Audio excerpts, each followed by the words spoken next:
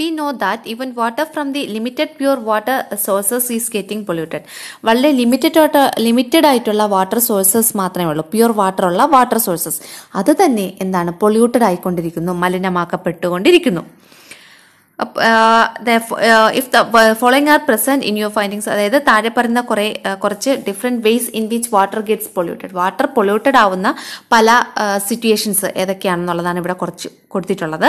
നമുക്കത് എന്തൊക്കെയാണ് നോക്കാം.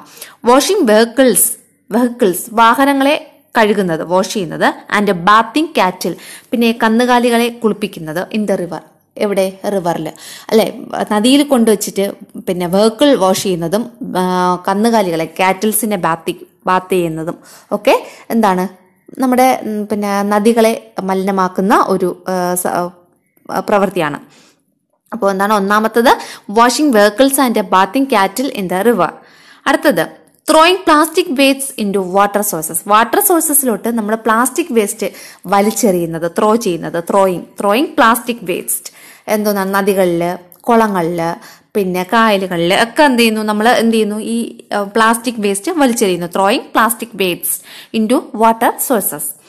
അടുത്തത് dumping waste materials from fish and meet market.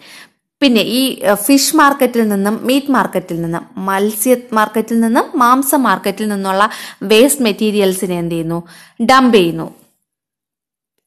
അതായത് മത്സ്യ മാർക്കറ്റിൽ നിന്നും, പിന്നെ മാംസ മാർക്കറ്റിൽ നിന്നും, ഫിഷ് മാർക്കറ്റിൽ നിന്നും, മീറ്റ് മാർക്കറ്റിൽ നിന്നുള്ള വേസ്റ്റ് മെറ്റീരിയൽസ് ഉണ്ടല്ലോ, അതിൻ്റെയൊക്കെ വേസ്റ്റ് കൊണ്ടുവന്ന് എവിടെയെങ്കിലും കൊണ്ടുവന്ന് തള്ളും അല്ലേ, ആൾക്കാരെ കൊണ്ടുവന്ന് തള്ളിയിട്ട് പോകും. അതാണ് dumping waste materials from fish and meet markets. അടുത്തത് ഡംപിങ് വേസ്റ്റ് ഫ്രം ഫാക്ടറീസ്, അതുപോലെ തന്നെ ഫാക്ടറികളിൽ നിന്നുള്ള വേസ്റ്റ് മെറ്റീരിയൽസ് ഇതേപോലെ എവിടെയെങ്കിലും കൊണ്ടുവന്ന് ഇട്ടിട്ട് പോവുക, അതൊക്കെയാണ് അത്. പിന്നെ അടുത്തത് spraying pesticides in agricultural field, അതായത് നമ്മുടെ ഈ കൃഷിയിടങ്ങളിലൊക്കെ പെസ്റ്റിസൈഡ്സിന്റെ സ്പ്രേ ചെയ്യുന്നത്. അതും നമ്മുടെ, അതായത് പെസ്റ്റിസൈഡ്സ് ഒക്കെ സ്പ്രേ ചെയ്യുമ്പോൾ അവിടെ നിന്നുള്ള വെള്ളമൊക്കെ ഒലിച്ച്, അല്ലെങ്കിൽ മഴ പെയ്യുമ്പോൾ അവിടെ നിന്നുള്ള ആ പെസ്റ്റിസൈഡ്സ് കലർന്ന വെള്ളം ഒലിച്ച് എവിടെ, നദികളിലെത്തും. അപ്പോൾ ആ നദികളിലെ ജലം മലിനീകരിക്കപ്പെടും. അപ്പോൾ ഇതൊക്കെയാണ് എന്താണ് different ways in which water gets polluted എന്ന് പറയുന്നത്. ഏതൊക്കെയാണ്, washing vehicles and bathing cattles in the river, throwing plastic waste into water sources, dumping waste materials from fish and meat markets, dumping waste from factories, spraying pesticides in agricultural fields. മനസ്സിലായല്ലോ ഇതെന്താണെന്നുള്ളത്. Washing vehicles and bathing കാറ്റിൽ in the river, നദികളിൽ കൊണ്ടുവച്ചിട്ട് വെഹിക്കിൾസിനെ wash ചെയ്യുന്നതും, പിന്നെ കാറ്റിൽസിനെ, കന്നുകാലികളെ കുളിപ്പിക്കുന്നതും, bathing cattles. അടുത്തത് throwing plastic waste in to water sources, water സോഴ്സസിലോട്ട് എന്താണ്, plastic വേസ്റ്റിനെ throw ചെയ്യുക, വലിച്ചെറിയുക. അടുത്തത് dumping waste materials from fish and meet market, meet മാർക്കറ്റിൽ നിന്നും ഫിഷ് മാർക്കറ്റിൽ നിന്നുള്ള വേസ്റ്റിനെ എന്താണ് ഡംപ് എവിടെയെങ്കിലും കൊണ്ടുവന്ന് ഇടുക അല്ലേ, ചിലപ്പോൾ ആൾക്കാരൊന്നും ഇല്ലാത്ത പ്രദേശങ്ങളിൽ കൊണ്ടുവന്ന് ഇട്ട് തള്ളിയിട്ട് അങ്ങ് പോവുക, അങ്ങനെയൊക്കെയുള്ള പരിപാടികൾ. അടുത്ത ഡംപിങ് വേസ്റ്റ് ഫ്രം ഫാക്ടറീസ്, ഫാക്ടറിയിൽ നിന്നുള്ള വേസ്റ്റ് ഒന്നുകിൽ ഇതേപോലെ ആൾപ്പാർപ്പൊന്നും ഇല്ലാത്ത സ്ഥലത്ത് കൊണ്ടുവന്നിടുക, അല്ലെങ്കിൽ നദികളിലൂടെ ഒഴുക്കി വിടുക, അങ്ങനെയൊക്കെയുള്ള പരിപാടികൾ. അടുത്ത spraying pesticides in agricultural fields, agricultural ഫീൽഡ്സിൽ എന്താണ് പെസ്റ്റിസൈഡ്സിനെ സ്പ്രേ ചെയ്യുക. ഇതൊക്കെയാണ് നമ്മുടെ വാട്ടർ പൊല്യൂട്ടഡ് ആവാനുള്ള എന്താണ് ഡിഫറെന്റ് വേസ് എന്ന് പറയുന്നത്. അടുത്തത് when to our water bodies become abundant in water, എപ്പോഴാണ് നമ്മുടെ വാട്ടർ ബോഡീസ് അല്ലെങ്കിൽ ജലസ്രോതസ്സുകൾ അബണ്ടന്റ് വാട്ടർ, അതായത് വാട്ടർ വെള്ളമൊക്കെ നല്ലോണം നിറഞ്ഞു കാണപ്പെടുന്നത് എപ്പോഴാ, മഴക്കാലത്ത് അല്ലേ. അപ്പോൾ ഹൗ ഈസ് റെയിൻ ഫോംഡ്, എങ്ങനെയാണ് മഴ ഫോം ചെയ്യുന്നത്, മഴയുണ്ടാകുന്നത്, എങ്ങനെയാണ് മഴയുണ്ടാകുന്നത് എന്നുള്ളതാണ് നമ്മൾ ഇനി പഠിക്കാൻ പോകുന്നത്. ഇവിടെ ഒരു എക്സ്പെരിമെന്റ് കൊടുത്തിട്ടുണ്ട്. ഇവിടെ ഒരു എക്സ്പെരിമെന്റിനെ കുറിച്ച് പറഞ്ഞിട്ടുണ്ട്. Heat some water in A vessel, നമ്മൾ ഒരു വെസൽ എടുക്കുക, അതിൻ്റെ അകത്ത് കുറച്ച് വെള്ളം വെച്ചിട്ട് അതിനെ ഹീറ്റ് ചെയ്യുക. Cover it with a plate, എന്നിട്ട് അതിനെ ഒരു പ്ലേറ്റ് കൊണ്ട് കവർ ചെയ്യുക. After some time examine the inner side of the plate, കുറച്ച് കഴിഞ്ഞിട്ട് നമ്മൾ ആ പ്ലേറ്റിന്റെ അകത്തെ സൈഡ് ഒന്ന് നോക്കുക. എന്താ നമ്മൾ കാണുന്നത്, ആ പ്ലേറ്റിന്റെ അകത്തെ സൈഡിൽ നിറച്ച് വെള്ളത്തുള്ളികൾ ഇങ്ങനെ പറ്റി പിടിച്ചിരിക്കുന്നതാണ് അല്ലേ. അപ്പോൾ എന്താണ് ആ സംഭവം, അതായത് നമ്മൾ ഈ വെസലിൽ വെച്ച വെള്ളം ചൂടാക്കുമ്പോൾ ഈ വെള്ളം എന്തായി മാറും, നീരാവിയാക്കി മാറും. അതായത് വാട്ടർ വേപ്പർ ആവും. വാട്ടർ എന്തായി മാറും, വാട്ടർ വേപ്പറായി മാറും. ഇപ്പോൾ നമ്മൾ ഈ വെള്ളമൊക്കെ വെച്ച് ചൂടാക്കുമ്പോൾ ഒരു പുക ഇങ്ങനെ പൊങ്ങി വരുന്ന കണ്ടിട്ടില്ലേ, അപ്പോൾ അതാണ് വാട്ടർ വേപ്പർ എന്ന് പറയുന്നത്. ഈ വാട്ടർ വേപ്പർ എന്ത് ചെയ്യും, നമ്മൾ സാധാരണ പാത്രം അടച്ചു വെച്ചില്ല എന്നുണ്ടെങ്കിൽ ഈ വാട്ടർ വേപ്പർ മുകളിലൂടെ അങ്ങ് പൊങ്ങി പോവും. എന്നാൽ വേറൊരു പ്ലേറ്റ് വെച്ച് നമ്മൾ അടയ്ക്കുവാണെങ്കിൽ ഈ പ്ലേറ്റിൽ വന്ന് തട്ടും ഈ വാട്ടർ വേപ്പർ പ്ലേറ്റിൽ വന്ന് തട്ടി നിൽക്കും. അത് കഴിഞ്ഞിട്ട് കുറച്ച് കഴിഞ്ഞ് നമ്മൾ ഇതൊക്കെ ഓഫ് ചെയ്യണം, വെള്ളമൊക്കെ ഗ്യാസൊക്കെ ഓഫ് ചെയ്ത് കുറച്ച് കഴിയുമ്പോൾ ഈ പ്ലേറ്റിൽ തട്ടിയിരിക്കുന്ന വാട്ടർ വേപ്പർ ചൂടൊക്കെ മാറി തണുക്കും. അപ്പോൾ ഈ തണുക്കുമ്പോൾ ഈ വാട്ടർ വേപ്പർ വെള്ളത്തുള്ളികളായി മാറും. അപ്പോൾ നമ്മൾ ഈ പ്ലേറ്റിനെ എടുക്കുമ്പോൾ അതിൽ നിന്ന് വെള്ളത്തുള്ളികൾ വന്ന് വീഴുന്ന കാണാം. ഇതേ സംഭവമാണ് മഴ എന്ന് പറയുന്നത്. മഴ ഉണ്ടാകുന്നതും ഇതേ രീതിയിലാണ്. അപ്പോൾ നമുക്ക് എങ്ങനെയാണെന്ന് ഇവിടെ ഫിഗർ കൊടുത്തിട്ടുണ്ട്. അപ്പോൾ എങ്ങനെയാണെന്നുള്ളത് ഇവിടെ ഭയങ്കര നന്നായിട്ട് പറഞ്ഞിട്ടുണ്ട്. The water from water bodies and plants reach the atmosphere in the form of water vapour due to the heat of the sun. എന്ത് മനസ്സിലായി? Due to the heat of the sun, സൂര്യനിൽ നിന്നുള്ള ചൂട് കാരണം the water from water ബോഡീസിലുള്ള water bodies ഏതൊക്കെയാണ്? അത് എന്താണ്? കുളമാവാം, കിണറാവാം, നദികളാകാം, കായലാവാം, അങ്ങനെ.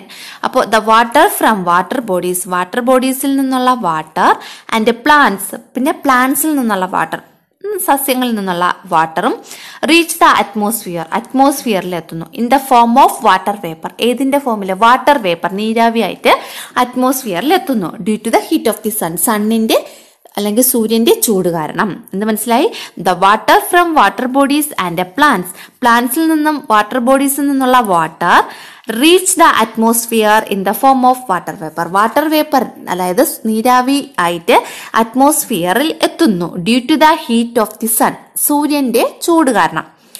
The water vapour condenses in the form of clouds. അതിനുശേഷം അവിടെ എത്തുന്ന ആ വാട്ടർ വേപ്പർ കണ്ടൻസ് ചെയ്യുന്നു. എന്ത് ചെയ്യുന്നു? In the form of clouds. Contents ചെയ്യാന്ന് വെച്ചാൽ ഘനീഭവിച്ച് എന്തായി മാറുന്നു? ക്ലൗഡായി മാറുന്നു, മേഘങ്ങളായി മാറുന്നു. The water vapour condenses in the form of clouds. ഈ അറ്റ്മോസ്ഫിയറിൽ എത്തുന്ന വാട്ടർ വേപ്പർ കണ്ടൻസ് ചെയ്ത് ക്ലൗഡ് ആയിട്ട് മാറുന്നു. Gets cooled. എന്നിട്ട് ഈ ക്ലൗഡ് എന്ത് ചെയ്യുന്നു? കൂളാവും, തണുക്കും. And comes down as rain. എന്നിട്ട് അത് എന്തായിട്ട് വരും? റെയിൻ, മഴയായിട്ട് താഴേക്ക് വരും. മനസ്സിലായോ? The water vapour condenses in the form of clouds. Water vapour എന്ത് ചെയ്യുന്നു? ഘനീഭവിച്ച് കണ്ടൻസ് ചെയ്ത് ഇൻ ദ ഫോം ഓഫ് എന്തായി മാറുന്നു? ക്ലൗഡായി മാറുന്നു. ഈ ക്ലൗഡ് ഗെറ്റ്സ് കൂൾഡ്. ഈ ക്ലൗഡ്സ് എല്ലാം എന്ത് ചെയ്യുന്നു? കൂളാവുന്നു. എല്ലാം കൂടെ എനിക്ക് ആകെ ഇതാവുന്നു. ഈ ക്ലൗഡ്സ് എല്ലാം കൂടെ ഗെറ്റ്സ് കൂൾഡ്, ഈ കൂളാവുന്നു, തണുക്കുന്നു. And comes down as rain. എന്നിട്ട് എന്തായിട്ട്? റെയിൻ ആയിട്ട് താഴേക്ക് പതിക്കുന്നു. ഇങ്ങനെയാണ് റെയിൻ ഉണ്ടാവുന്നത്. ഹൗ ടു ഫോം റെയിൻ, എങ്ങനെയാണ് റെയിൻ ഉണ്ടാവുന്നത് എന്നുള്ള കാര്യമാണ്. ഇവിടെ 2 സെന്റൻസേ ഉള്ളൂ, എളുപ്പമുണ്ട്, നമുക്ക് പഠിക്കാം. The water from water bodies and plants reach the atmosphere in the form of water vapour due to the heat of the sun. സൂര്യന്റെ ചൂട് കാരണം വാട്ടർ ബോഡീസിലും പ്ലാന്റ്സിലുമുള്ള വാട്ടർ വേപ്പറായി അറ്റ്മോസ്ഫിയറിൽ എത്തുന്നു. ഈ the water vapour condenses in the form of clouds gets cooled and comes down as rain.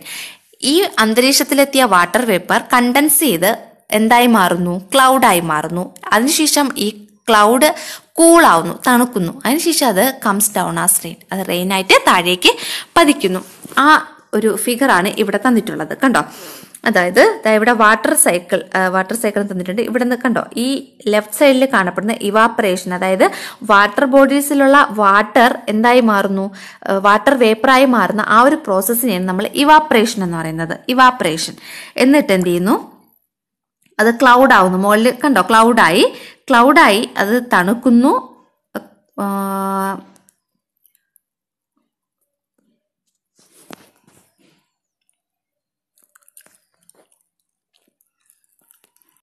ഇവിടെ figure കൊടുത്തിട്ടുണ്ട്. Water cycle എന്നാണ് പറഞ്ഞിട്ടുള്ളത്. ഇവിടെ എന്ത് ചെയ്യുന്നു? ഈ വാട്ടർ ബോഡീസ് എന്നുള്ള എന്ത് ചെയ്യുന്നു? വാട്ടർ ഇവാപ്പറേഷൻ എന്ന് വെച്ചാൽ വാട്ടർ വേപ്പർ ആകുന്ന പ്രക്രിയയാണ് ഇവാപ്പറേഷൻ എന്ന് പറയുന്നത്. അപ്പോൾ വാട്ടർ വേപ്പർ ആവുന്നു, വാട്ടർ വേപ്പർ മുകളിൽ നേരെ ചെല്ലുന്നു, അത് കണ്ടൻസ് ചെയ്ത് ക്ലൗഡ് ആവുന്നു. ഈ ക്ലൗഡ് എന്ത് ചെയ്യുന്നു? കണ്ടൻസേഷൻ വഴി ക്ലൗഡ് ആവുന്നു. ക്ലൗഡ് എന്ത് ചെയ്യുന്നു? തണുക്കുന്നു. അതിനുശേഷം അത് എന്തായിരുന്നു? മഴയായിട്ട് താഴേക്ക് പതിക്കുന്നു. ഇതാണ് റെയിൻ ഫോം ചെയ്യുന്ന ആ ഒരു ഫിഗർ എന്ന് പറയുന്നത്. ഇനി അടുത്തത് ഇവാപ്പറേഷൻ ആൻഡ് കണ്ടൻസേഷൻ. 2 പ്രോസസ്സാണ്, ഇവാപ്പറേഷനും കണ്ടൻസേഷനും. Evaporation is the process by which liquids change to vapour due to the heat കാരണം ഒരു ലിക്വിഡ് വേപ്പറായി മാറുന്ന പ്രോസസ്സാണ് ഇവാപ്പറേഷൻ. ഇവാപ്രേഷൻ എന്ന് വെച്ചാൽ എന്താണ്? Is the process by which liquids change to vapour. Liquid vapour ആവുന്നു, gas ആവുന്നു അല്ലെ? ആ ഒരു പ്രോസസ്സാണ് ഇവാപ്രേഷൻ എന്ന് പറയുന്നത്. ഡ്യൂ ടു ദ ഹീറ്റ് കാരണം. അതായത് നമ്മുടെ വെള്ളത്തിന് നമ്മൾ ചൂടാക്കുമ്പോൾ വെള്ളം നീരാവി ആവുന്നു അല്ലേ? ഒരു പുക ഇങ്ങനെ പൊങ്ങുന്നില്ലേ? അതാണ് നീരാവി. അതിനെയാണ് നമ്മൾ ഇവാപ്രേഷൻ എന്ന് പറയുന്നത്. ഓൺ കൂളിംഗ്, കൂൾ ചെയ്യുമ്പോൾ വേപ്പർ ചേഞ്ചസ് ടു ലിക്വിഡ്. എന്നാൽ തണുപ്പിക്കുമ്പോൾ ഈ വേപ്പർ എന്തായി മാറും? ലിക്വിഡായി മാറും. And this is called condensation. ഈ ഒരു പ്രോസസ്സിനെയാണ് നമ്മൾ കണ്ടൻസേഷൻ എന്ന് പറയുന്നത്. മനസ്സിലായല്ലോ? ഇവാപ്രേഷനും കണ്ടൻസേഷനും. ഇവാപ്രേഷൻ ലിക്വിഡ് വേപ്പറായി മാറുന്ന പ്രോസസ്, എന്നാൽ തിരിച്ച് വേപ്പർ ലിക്വിഡ് ആവുന്ന പ്രോസസ്സാണ് കണ്ടൻസേഷൻ. ഇവാപ്രേഷൻ നടക്കുന്നത് ഹീറ്റ് കാരണം, കണ്ടൻസേഷൻ നടക്കുന്നത് കൂൾ ചെയ്യുമ്പോൾ, കൂള് എന്ന് പറയുന്ന ആ ഒരു പ്രോസസ്സ് വഴി. Water changing in to water vapour is an example of evaporation അല്ലെ? വാട്ടർ വേപ്പർ ആവുന്നതാണ് evaporation example. And water vapour changing in to water is an example of A condensation. Water vapour തിരിച്ച് water ആവുന്നത് എന്താണ്? Condensation example ആണ്. അടുത്തത് water conservation methods. Water കൺസർവേഷന്റെ methods, അതായത് ജല സംരക്ഷണ മാർഗങ്ങൾ ഏതൊക്കെയാണെന്ന് നോക്കാം. ഇവിടെ റെയിൻ ഹാർവെസ്റ്റിംഗ് പിറ്റ് അല്ലെ? മഴക്കുഴി എന്ന് പറയുന്നത് കണ്ടോ? മഴയത്ത് വെള്ളം വീണ് നിറഞ്ഞു കിടക്കാൻ വേണ്ടിയിട്ടുള്ള മഴക്കുഴി, റെയിൻ ഹാർവെസ്റ്റിംഗ് പിറ്റ്. അടുത്തത് മഡ് വാൾസ്. ഇതാണ് ആ ഒരു ഫിഗർ എന്ന് പറഞ്ഞാൽ മഡ് വാൾസ്. അടുത്തത് sloping land cut in to different layers. Different layer ആയിട്ട് ഈ ചരിഞ്ഞ പ്രദേശങ്ങളെ ഡിഫറെന്റ് ലെയർ ആയിട്ട് കൊടുത്തിട്ടുണ്ട് കണ്ടോ? അപ്പോൾ അവിടെ ജലസംരക്ഷണ മാർഗമാണ് അവിടെ അവലംബിച്ചിരിക്കുന്നത്. അടുത്ത പ്രിപ്പയറിംഗ് ബേസിൻസ് അറൌണ്ട് ട്രീസ്. ട്രീക്ക് ചുറ്റും കുറച്ച് കുഴി ഉണ്ടാക്കുക, അപ്പോൾ അവിടെ വെള്ളം കെട്ടിക്കിടക്കും. അത് പിന്നെ അടുത്തത് rain water storage tank. Rain വാട്ടറിനെ store ചെയ്യാനുള്ള ടാങ്ക്. അടുത്ത rain water in to Wells. Rain water നമ്മുടെ ഈ വീടിന്റെ മുകൾ ഭാഗത്തും സൈഡിലും ഒക്കെ വീഴുന്ന വെള്ളം ഡയറക്റ്റ് കിണറ്റിലോട്ട് എത്തിക്കാൻ വേണ്ടിയിട്ടുള്ളത് rain water in to Wells. അത് ശുദ്ധീകരിച്ചൊക്കെയാണ് എത്തിക്കുന്നത് കേട്ടോ. ഇവിടെ ശുദ്ധീകരിക്കാനുള്ള സംഭവങ്ങളൊക്കെ അതാ ഇവിടെ ഈ ഫിഗറിൽ കൊടുത്തിട്ടുണ്ട്. അടുത്ത സിൽപോളിൻ വാട്ടർ സ്റ്റോറേജ് ടാങ്ക്. വലിയ ഒരു ഏരിയയിൽ സിൽപോളിൻ ഷീറ്റൊക്കെ വിരിച്ചിട്ട് അതിൻ്റെ അകത്ത് വാട്ടറിനെ ശേഖരിക്കുന്ന process Silpaulin water storage tank. ഇതെത്രയാണ് എന്താണ് വാട്ടർ കൺസർവേഷൻ മെത്തേഡ്സ് എന്ന് പറയുന്നത്. വാട്ടർ കൺസർവേഷൻ മെത്തേഡ്സ് ആണ് ഈ കൊടുത്തിട്ടുള്ളത്. Rain harvesting pit, mud walls, sloping land cut in to different layers, preparing basins around trees, then rain water storage tank, rain water in to Wells, അടുത്ത Silpaulin water storage tanks. ഇതൊക്കെയാണ് എന്താണ് rain water storage rain water conservation methods എന്ന് പറയുന്നത്. Rain വാട്ടറിലെ water conservation methods. അടുത്തത് when water turns A villain. എപ്പോഴാണ് water ഒരു വില്ലനായി മാറുന്നത്? എപ്പോഴാണ്? അതിഭീകരമായിട്ട് മഴ പെയ്യുമ്പോൾ ഒക്കെയാണ് വാട്ടർ വെള്ളം ഒരു വില്ലനായിട്ട് മാറുന്നത്. അപ്പോൾ ഇവിടെ ഒരു അമ്മുവിൻ്റെ ഡയറി കൊടുത്തിട്ടുണ്ട്. അമ്മുവിൻ്റെ ഡയറിയിൽ അമ്മ പറയുന്നത് ഭയങ്കരമായിട്ടുള്ള മഴയായിരുന്നു അവരുടെ വീട്ടിലൊക്കെ. അവളുടെ ഒരു ഫ്രണ്ട് ഉണ്ട് ആരതി. അവളുടെ വീട്ടിലൊക്കെ വെള്ളം കയറി അവരുടെ വീടൊക്കെ ഫുള്ള് മുങ്ങിപ്പോയി. അപ്പോൾ എന്നിട്ട് ഈ വെള്ളമൊക്കെ പോകുന്നത് വരെ, വെള്ളമൊക്കെ മാറി അവരുടെ വീടൊക്കെ നേരെ ആവുന്നത് വരെ കുറച്ച് നാൾ അമ്മുവിൻ്റെ വീട്ടിൽ കൊണ്ടുവന്ന ആരതിയൊക്കെ നിർത്തിയിരുന്നു. അങ്ങനെ സഹായമൊക്കെ ചെയ്തു എന്നൊക്കെയുള്ള കാര്യങ്ങളാണ് ഇവിടെ ഒരു ഡയറിയിൽ അമ്മു പറഞ്ഞേക്കുന്നത്. അതായത് ഈ മഴയുടെ സംഹാര താണ്ഡവം മൂലം ഒരു കുടുംബം അനുഭവിച്ച ബുദ്ധിമുട്ടിനെ കുറിച്ചാണ് അമ്മു പറയുന്നത്. അപ്പോൾ പിന്നെ ഇതിൽ പറഞ്ഞിട്ടുള്ളത്